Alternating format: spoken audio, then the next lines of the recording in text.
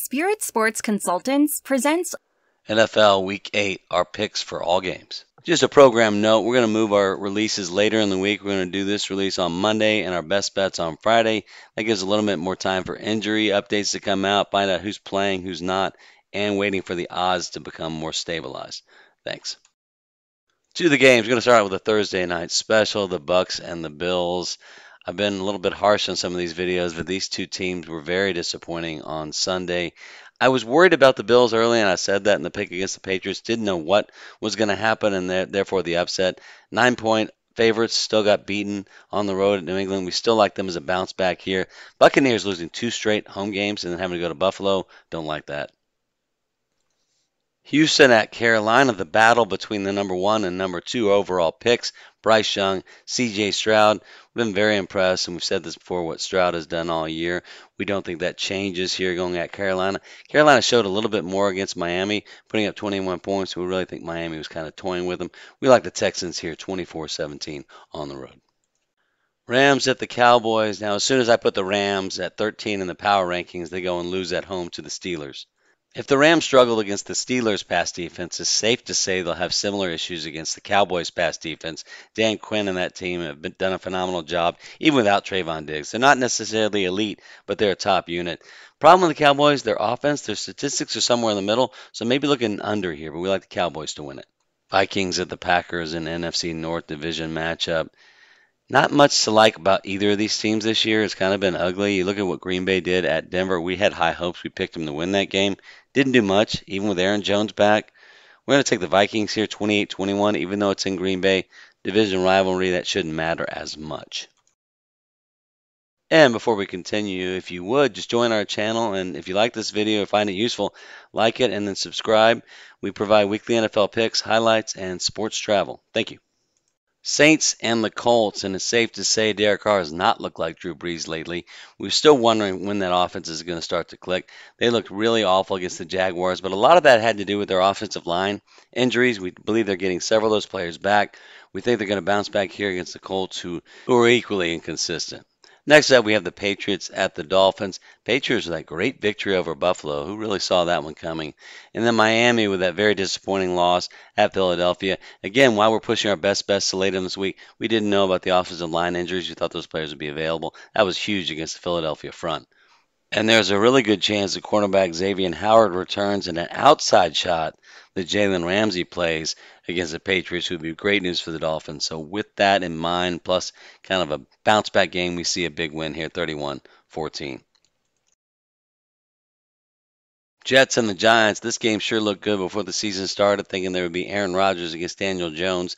Neither quarterback will likely play. Jets with that big upset against the Eagles. Giants have looked good the past 2 weeks.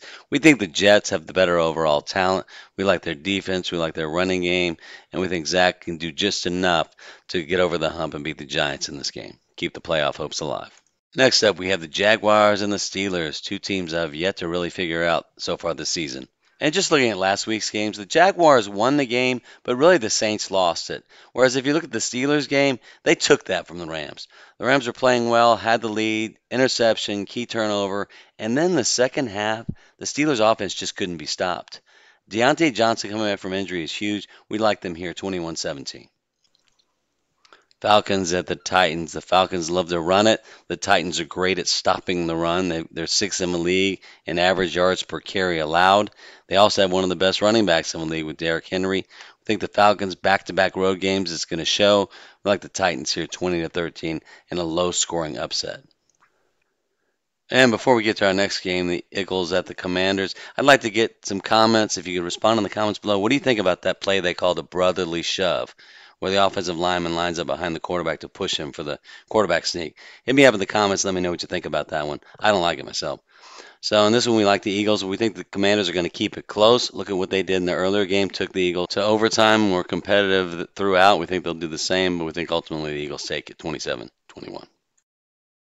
Browns at the Seahawks. Browns having to play back-to-back road games. Tough to go and deal with the 12th man. Having a really good season. Really impressed that Geno Smith's put back-to-back good seasons here.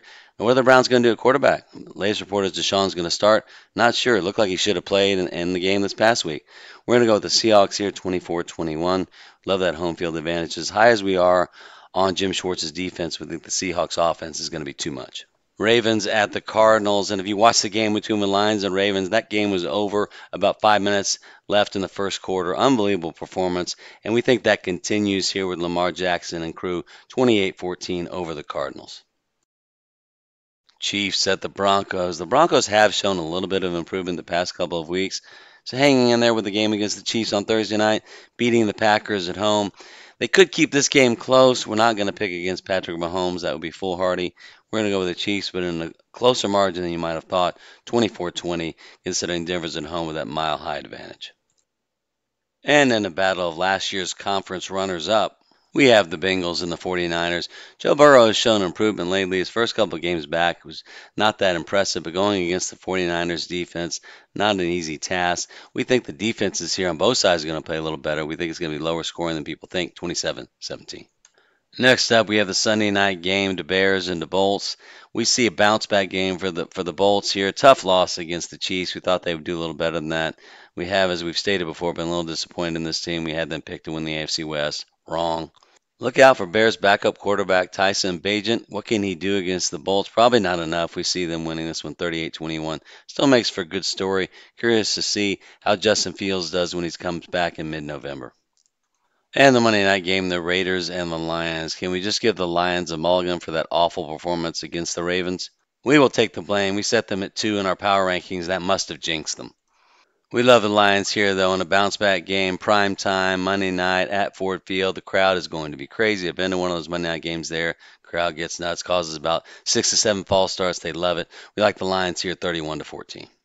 That's all for this time. Thank you for joining. Please subscribe to our channel, and we look forward to sharing our future videos with you.